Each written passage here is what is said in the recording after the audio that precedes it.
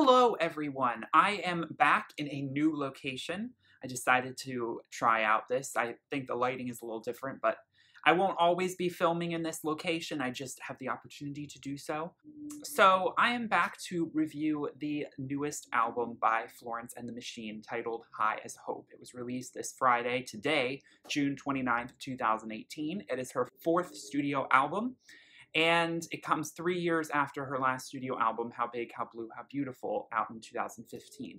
I have reviewed all of her records on this channel, so please check them out. I'll be linked in the description if you're curious. Any Florence fans out there, if you're not familiar, I love Florence's music. I have great things to say about all of her records, particularly Ceremonials and How Big, How Blue. So coming into Highest Hope, it suffice to say that I have very high expectations. In fact, my expectations may have been a little bit too high, and that's not Florence's fault. She is an artist that I am deeply fascinated with her persona and her aesthetic, the imagery surrounding her art. There's something very visceral about her performances, her choreography, her poetry. She has a book of poems that is coming out next week that is her first published book.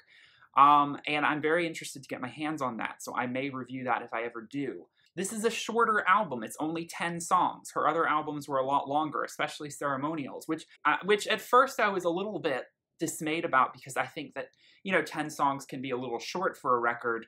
But then I was like, no, we've got other artists who are making albums with, 20 plus songs. We know who we're talking about here. And you look at that track list and you're about to faint and you're like, I just don't have time for this. And you're like, you know what, 10 songs is nice. I like albums that are short and sweet because each song was handpicked, was cherry-picked to be there for a reason. There's no fillers.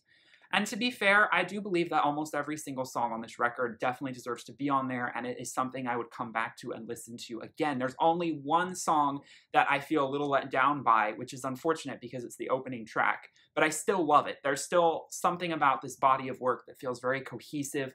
The album feels very much like it belongs together, which is something that maybe her other albums felt a tiny bit more scattered because they were a lot longer. How Big, How Blue, How Beautiful did feel like it was going in a lot of different directions at different points. And this is something that this album, partly because it's so condensed, but also because there's a clearer focus, I think, in terms of what she's singing about. This album is a lot more grounded in her own real life.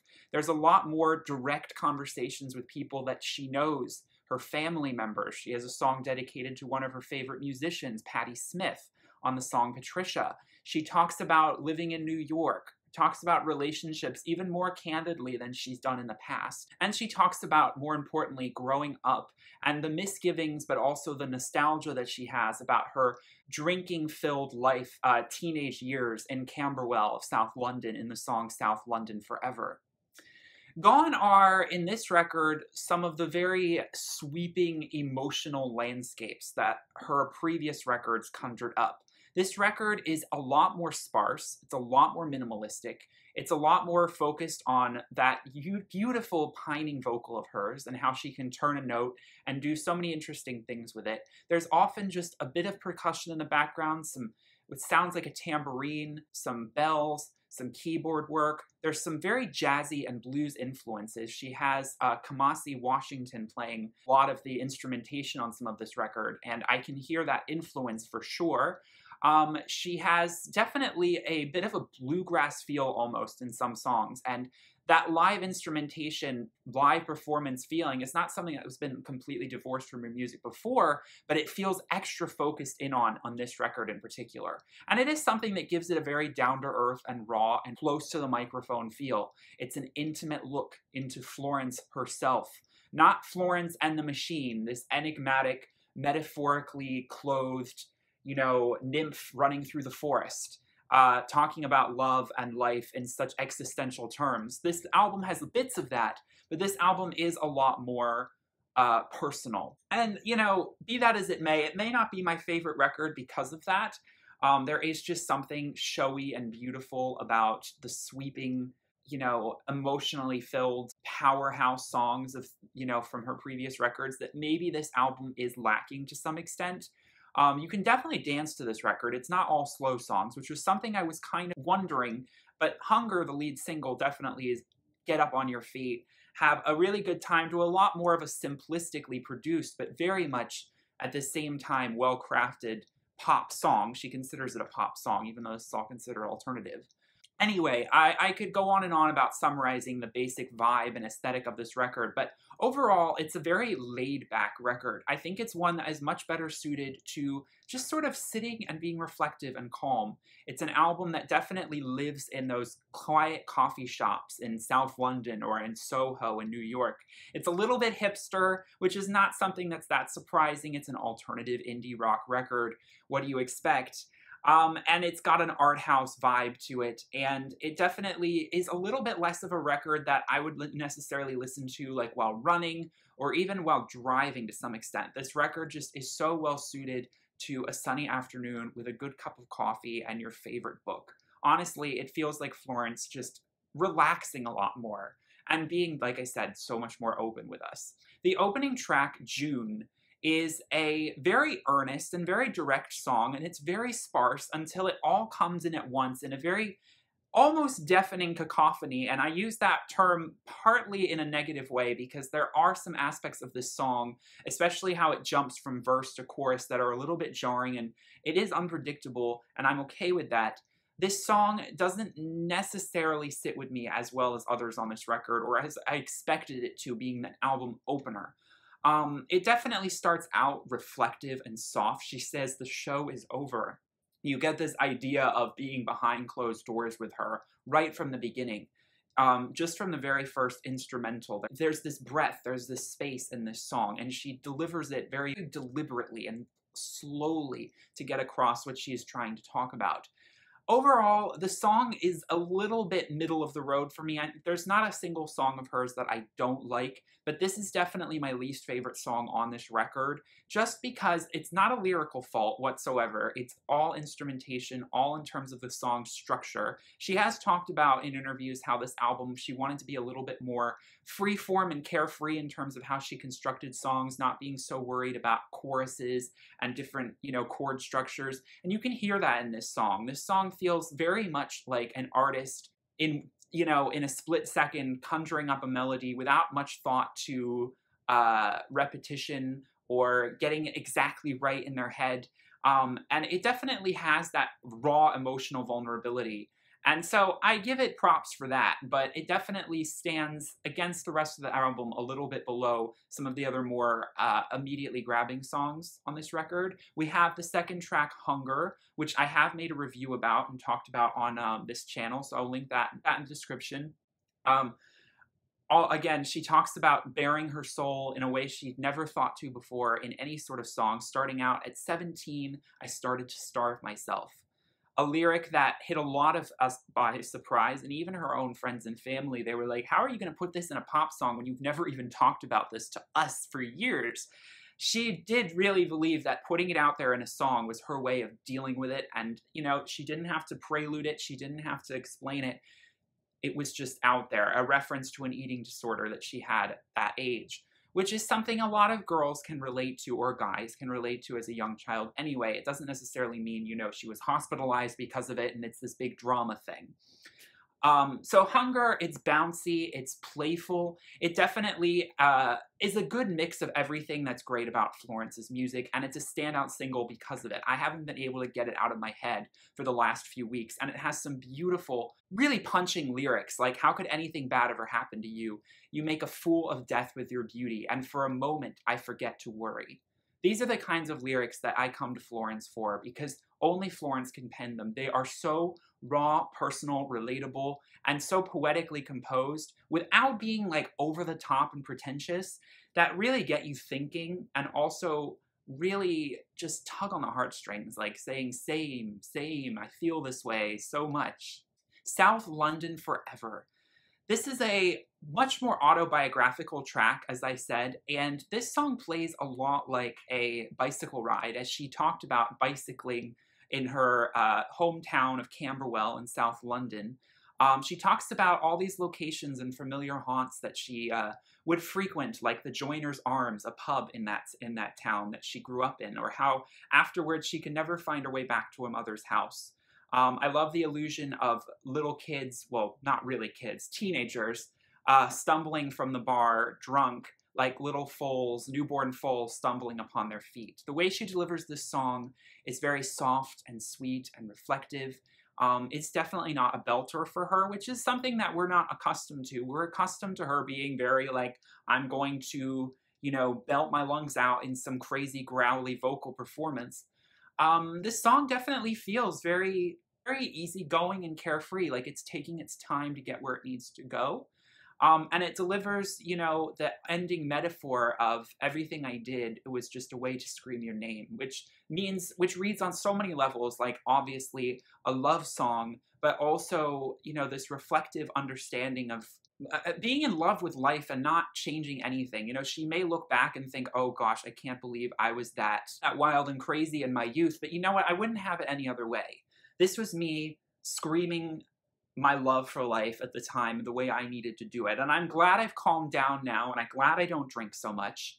But I definitely, sorry, I'm getting a little bit blinded by the light. The light's coming out from behind Florence's album cover, which I think is pretty fitting, honestly. So it's gonna be like that until the sun moves. But ultimately, I find this song to just get you in a state of mind. It makes you feel and remember experiences that you've had in your own hometown. Big God, oh boy. Now this is the one really ominous, direct song on this record. Direct in that it's like not beating around the bush in terms of the sort of anger that's built up and the bitterness that his song imbues. And it's something we need because this record needs a little bit of that polarity. This song almost feels like it doesn't fit on the record, being so dark, contrasting a much lighter and more relaxed, summer evening ambiance. But it fits at the same time. This is, I think, the one song on the record, along with 100 Years, that actually I really do feel like is propelling the narrative of Florence's music. Otherwise, this record would feel very much like possibly the closing credits music of the film of Florence's life. There's so much reflection to, times in her youth. She still is young. She's only 31 years old. Or she's turning 32 this year, I believe. But, songs like Big God and 100 Years are nice because, yes, they do bring back the religious, mythological imagery and metaphor, which is something we always love Florence for. But they kind of propel, there's still something rumbling beneath her that needs to get out. There's an itch that hasn't been scratched yet. And these songs are not resolutions in themselves. They're just precursors to for more to come. Because obviously she's going to release more music. And even though a lot of the other songs on this record may feel a little bit like swan songs, even though Florence has never stated this is her last record, she may take a bit of a break after it. But there's definitely something that, I don't know, I just had to mention that because it definitely is, it's something that would fit very much more on her other records. And that's why I'm getting that energy mixed in with a lot of this sort of, all right, I'm going to sit down and recount like specific instances of my life and write songs about them instead of continuing this, poetic exploration of existential struggles. I've talked about how Big God is all at once about God and the universe and love, and at the same time about how she just was not getting a text back from someone she was interested in. Something we can all relate to. That throat growl at the end, that demonic cackle, that sounds very much like something from the Grudge films where a demonic exorcism is so fitting and so beautiful, and I was spellbound when I heard it in the first recording of it, because I was not expecting it whatsoever. And at once it made sense. I was like, I'm glad Florence put that in there. I don't think it's too strange. I don't think it stands out too much from the rest of the song, or the album for that matter, because it does carry a darkness that is still bubbling beneath her. There's things that have yet to be said. There are, battles yet to be fought. And that's what this kind of music is pointing towards. We contrast that a lot with the next song, Sky Full of Song, which I've also talked about. This was technically the first song released, even though it's not official single. This song is a domestic song, in my view. This song, maybe because of the orchestration, feels very quiet, like someone cleaning a house and watering plants in a beautiful little cottage on a sunny day with the sun streaming in. There are moments in the instrumentation where these breaths, the instrumentation just swells so beautifully. And I get that feeling of someone who's much more content with life. but is also unloading a frustration or a depression or a melancholy that has fallen upon them. Because as much as this song may sound content, it's also very melancholy. Hold me down, I'm so tired now, leave me where I lie.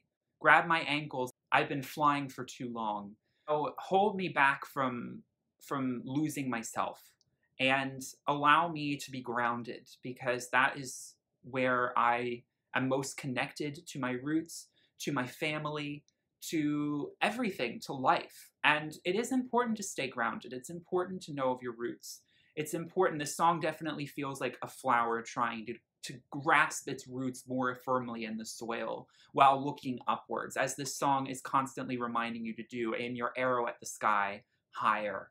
The beautiful melodies, instrumentations, the harmonies, it's a beautiful song. Very well polished, very minimalist, and a very good taste of what this album was to be. It was a great song to release as the first official, preview of this record. We move on to the very schmaltzy, beautiful piano ballad, Grace. This song is a dedication to her younger sister, talking about how she hasn't always been the best older sister for her in the past. She references specifically her sister's 18th birthday. She doesn't go into much more detail than that by just describing the settings, and then she uses metaphors like the sun hit my face and I started acting strangely. And there were mermaids everywhere. She uses some very surrealistic conjuring up of the situation to add some anonymity, because we don't want to know everything. It feels like this song is definitely like these two people airing out a grievance. This is an apology letter to her sister that her sister probably felt like she didn't deserve. To be fair, if I were Grace and I heard Florence Welch, pen this beautiful piano ballad for me, I would just be like, girl, what did you do to me? Of course we're siblings, we're gonna fight, we're gonna have some rocks in our relationship, but I'm flattered that you love me so much, but you didn't have to write it in the song, But at the same time, I would be so touched. This song is so touching. The way she gets right into the chorus was very unexpected for me. I was not expecting it to go from such a low-key, chilled out, relaxing, beautiful, elegant melody to being so cutting and loud with lots of vocal layering from her to create a choral effect, but it works. It's definitely something I would prefer. I do prefer the way the verses sound. It's so jazzy and it's so, it's almost cinematic. And I get a lot of Sarah Bareilles inspirations on some of the songs on this record. And this is one of the songs where I hear Sarah Bareilles in there, or I hear almost like a show tune production, something almost very theatrical, and also very, very glamour, very Hollywood glamour about this song. It is very elegant and graceful. We have Patricia. Now, I'd heard this song performed live, and I've heard a lot of people say that Patricia actually sounds better live, and I can understand. Patricia sounded really beautiful live when she did the harp instrumentation for it, and it was what I think a little bit of a slower tempo than the one we get on the studio version, which is actually a lot faster than I was expecting. This song is not a ballad. This is one of the danciest records on this album, and I actually really love it. I think it carries that jubilant, exultant, celebrate life earnestly attitude that other songs of hers that have had in the past, like Spectrum, it reminds me a lot of Spectrum, and also songs like Dog Days Are Over. It feels very jubilant. And she's talking about Patti Smith, a woman who she has said is such an inspiration for her, not just musically, but in the way she chooses to live her life in the moment, in the reality that we have, and celebrating all that's around her. She's not caught up in any sort of Hollywood facade. She is just purely enjoying every moment of her life and all the little simple things. And that wonderment is so contagious to Florence, and I can definitely understand why. And I'm sure Patti Smith is over the moon that someone has penned a song to her so beautifully. And again, I can only imagine what it must feel like to have someone write a song about you like this, that is just, especially Florence, because she can really craft a tune. It's very sweet, it's cute, but it's not saccharine. There's parts in this record where I was worried it would go that direction, and I don't think she ever gets too saccharine or too mushy, for mushy's sake, if that's a good way of putting that. Then we have 100 Years. This is the epic probably the most epic song. This is that shout it from the mountaintops or shout it from the cliffs moment, because we always need that on a Florence record. We need a song that we can pound our chest to and be this pagan, like, ritualistic witch. With a bit more of a gritty undertone, and that's what this song is. She incorporates a style that sounds very similar to a song off of Ceremonials called Lover to Lover, and it definitely feels like a sister song in that regard. This song would have fit beautifully on Ceremonials, also in terms of the lyrical content. I love the lyric, "I believe in love, and the darker it gets, the more I do." I love that lyric. So true, isn't it? "Lord, don't let me break this. Let me hold it tightly. Give me arms to pray with instead of ones that hold too tightly." There's a religious, existential calling for this song, and also a universalist one, because she's singing about how we all raise our voices and let our hearts take flight. The youth bleeding in the square, and women raged as old men fumbled and cried. And then it's just too much. The streets, they will run with blood. 100 arms, 100 years. You can always find me here. See, this is the exact kind of abstract, poetic balladry that we've come to expect from Florence. It's not easily accessible in terms of its meaning, as there are references and allegories to lots of different things scattered throughout, making it just sound like a very existential, heart-rending soul cry. That's no other way better to describe it. It's a beautiful song, and it definitely gets the blood pumping in a good way. My favorite song on this record is the most bittersweet, "The End of Love."